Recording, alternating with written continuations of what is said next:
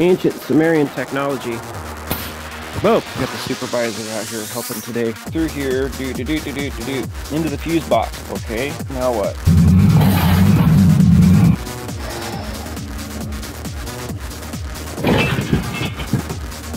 Perfect. And we're committed.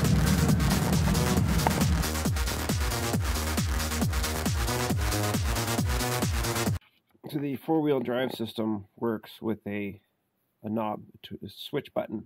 It's got some indicators in it to tell you what position it's in. So this is the module, transfer case control module. It's got some power MOSFETs on there that drive the motor. It's got a little heat sink and some integrated circuits in it. So we got some powers and some grounds, and then these other two are the drivers that actually control the motor. And then we have a couple inputs and outputs from the switch itself. Now this one uses a voltage divider or a LIN circuit, like the so kind of like the door locks. We have a module, an input, and an output. Here we have a module and input and output as well. So here is the transfer case control module. That's this guy. Then we have the shift motor, which is actually bolted to the transfer case, and then attached to that is the position. So as the module turns the motor, it doesn't have any idea where it's at unless this switch tells it where it's at, so it knows to go which direction or not. So that's these two wires here are A and see they're labeled A, B, C, D because they did that back in the day because they cared about service techs. That's a joke, by the way. So we got power in A, or power ground, yeah, ground here A, and then we got B comes from this fuse up here. Power distribution fuse A20. That one says 4x4 under the hood. And then we got these two A, C, and D, which alternate the voltage for the transfer case motor. So see up here we have another fuse which goes into the switch. Now all this fuse up here does is control the lights. That's all it does. Then we have a secondary fuse here, fuse 12, and that is the park neutral position sense. So this is what tells it if it's in neutral or not. So it doesn't necessarily power the module, but it sends the power signal in there to tell it what gear it's in, because it really doesn't like to shift if it's, you know, in drive or reverse. So what do we got here? We got a sensor ground. We got a ground. We got a mode select. We got a high indicator. We got a low indicator, neutral, default indicator, ground, mode sense, mode sense. Okay, so this is the mode select ground that comes in here. Then we have our voltage divider here. Each one of these is a resistor that has a different value that then allows the signal to return through the switch and then back through this wire here into the supply voltage, or, you know, vice versa, whichever way you want to look at it. Basically what this is doing is changing the voltage from 5 volts to ground. It's complicated, but that's basically what it is. 5 volts comes in, the variable resistors change the voltage, and that's how the module knows what selection you've picked. Once it's picked that selection and it's got verification from the lights, it'll then send a ground to enable whichever light. So what we have to do here is, first thing you do, powers and grounds. Immediately, that's the first thing you do. So we go in here, A connector, right here, continuity to ground. We got okay, continuity to ground. B, we go to our fuse, check voltage at the fuse, because we want to know if there's a break in this circuit. You know, it's right here, so you can also just test it right here. If you have power here, then you're okay. If you don't have power here, then you have to go backwards. But, you know, since you're already under the hood, checking these other fuses. Okay, so we got power, we got ground, we know that for sure. Now we can measure the continuity between these two here to make sure that the motor's connected. So that could be, you know, whatever that could be. It could be 100 and something ohms. It could be some other number. So the next thing we do is we know that we got power, we know that we got ground, we know the motor's connected, is then we have to come over here to our 5 volts and we test here at this pin, A8 on C2. So these are A across the top, B across the bottom. See, we got B1, B2, that's C1, C2, C3. So the newer cars, they just don't care. They just, you know, they don't label them at all. They just expect you to figure it out.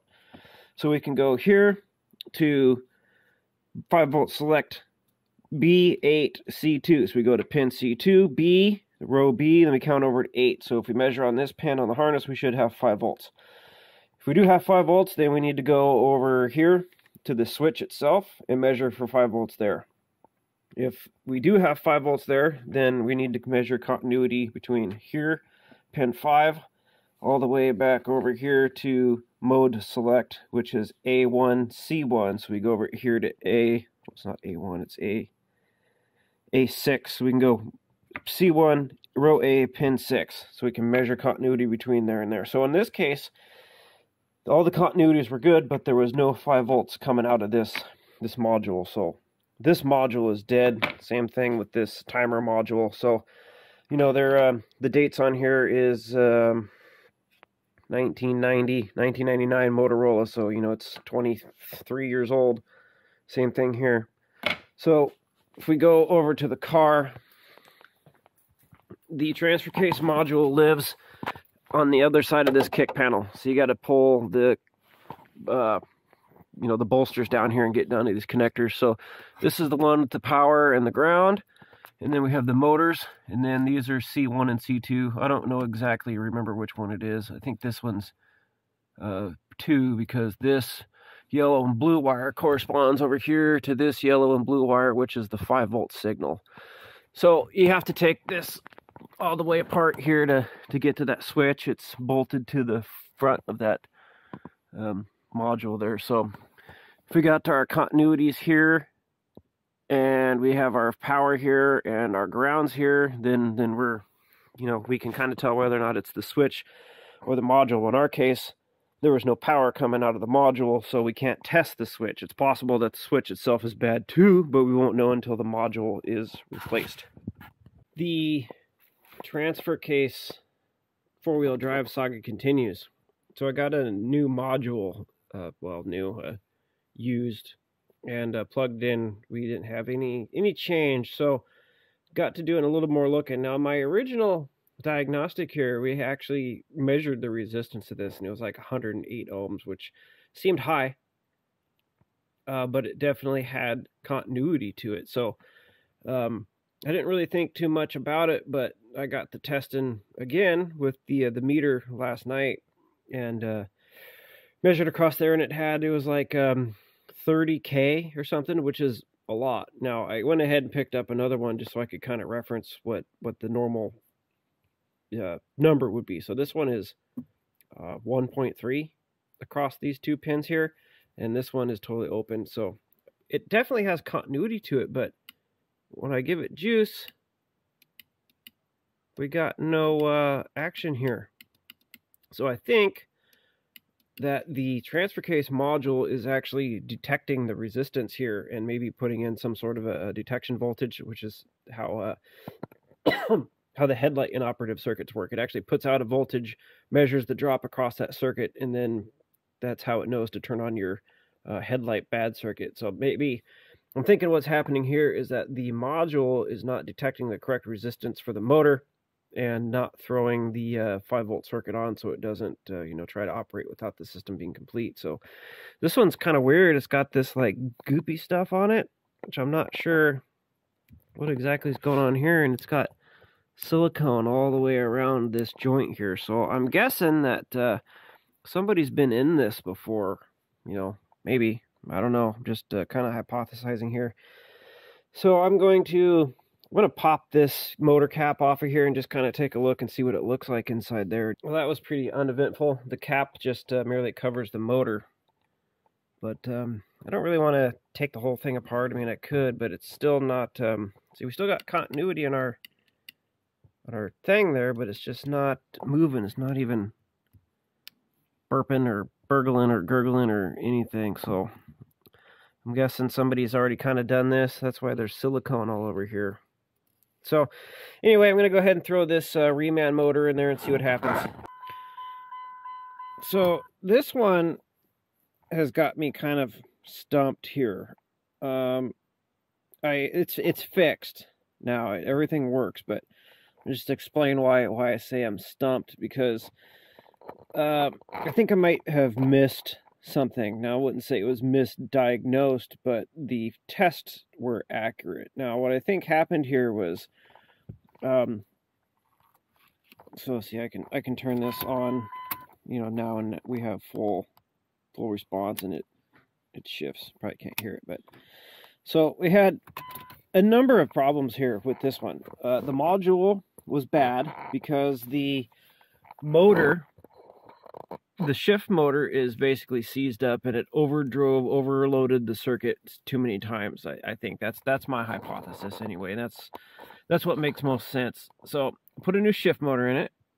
After that one over there tested good the first time, you know, it was a little bit high on the range scale, but it still tested good. I was able to juice it up at the connector down here with the power probe, and it and it would move. So that's very interesting. So got a motor and a module. Didn't make any difference.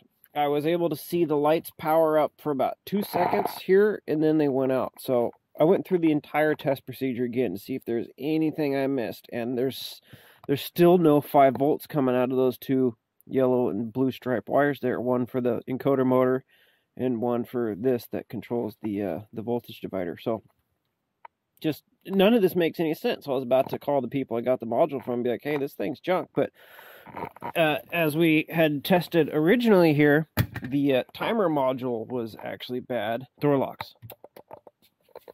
So if we can hear this now, there's a relay clicking in there. So it's got to be one of these relays here has got to be for the door locks. So I'm wondering if just the relay is bad. Now that I plugged the timer module in, the 4-wheel drive came active. So my secondary hypothesis here is that this blue and purple and yellow wire here that goes up to here, this is all the bus communication, the CCD, PCI, it's the interior bus. So what I was thinking is maybe this module sends a wake-up signal to that, because as soon as I plugged this guy in, that came on. So I don't really know. That has to be it, because that circuit should have been tested individually, which it was, and everything showed that it had a bad module. So does this send a wake-up signal to that? I'm not sure, but here we are.